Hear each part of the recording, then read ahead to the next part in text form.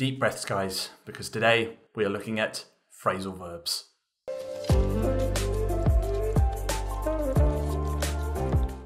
Hello guys, how's it going? And I hope everyone is having a wonderful day. Now, before you do anything, don't panic. I know phrasal verbs can be one of the most difficult parts of learning English, but in this video, I'm going to show you 10 examples of phrasal verbs with go.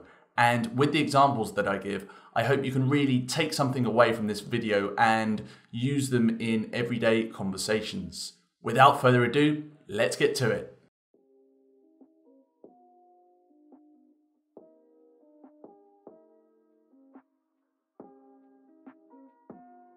Number one is go about doing something, which means to deal with a problem, situation, or job in a particular way. For example, the team had to go about the job at work differently to try and find the best solution.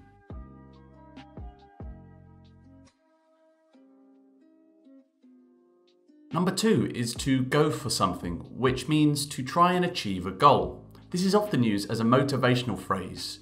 You should go for it. You should try and achieve it. For example, she's going for her third medal in the competition this afternoon.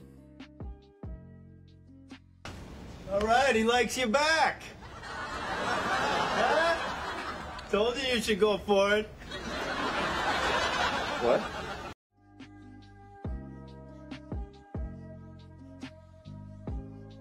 Number three is to go on, which means to talk about something in an annoying way for a long period of time.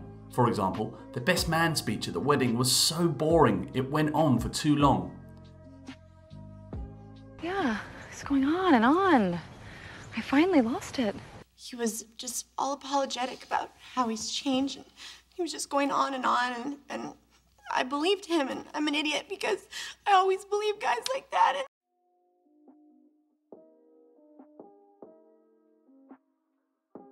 Number four is to go into something, which means to investigate or inquire into something. For example, my first book goes into my relationship with my family. You have any idea what he had to go through to get me that much? I don't have time to go into it, but he went through a lot. I don't have time to go into it, but he went through a lot.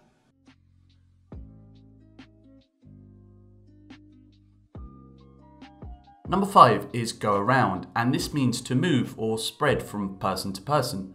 This is often used with the progressive form of the tense, i.e. the ing form.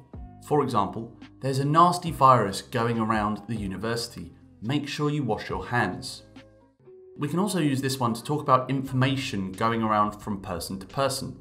For example, the news about him losing his house went around the neighbourhood very quickly.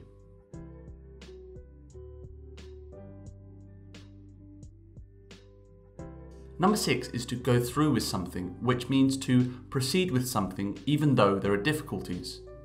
For example, Colin will go through with the surgery even though it might kill him.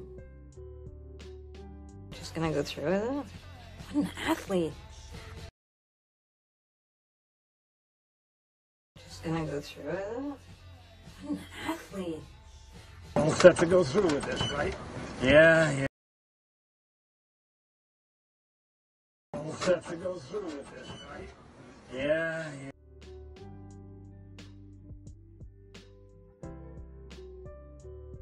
Number seven is to go back on something, which means not to keep your promise or your word. For example, John didn't trust Carlos after he went back on his promises.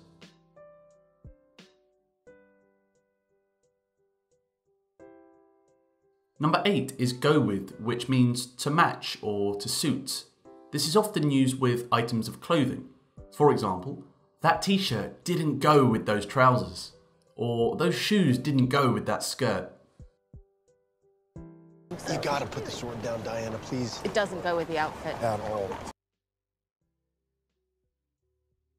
You gotta put the sword down, Diana, please. It doesn't go with the outfit. At all.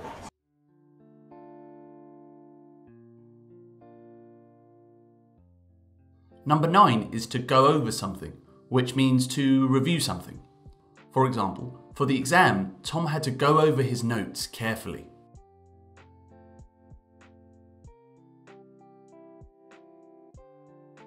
And finally, number 10 is to go without, which means to not need or use. For example, I'm trying a new diet where I go without beer for a year. So there we are guys, another video done for you there, and I hope I helped you with some of those tricky phrasal verbs. Now if I did help you and you want to practice, why not practice in the comments section down below, and afterwards don't forget to smash that like button and subscribe for more great content. Once again, thank you so much for watching guys, and I will see you next time.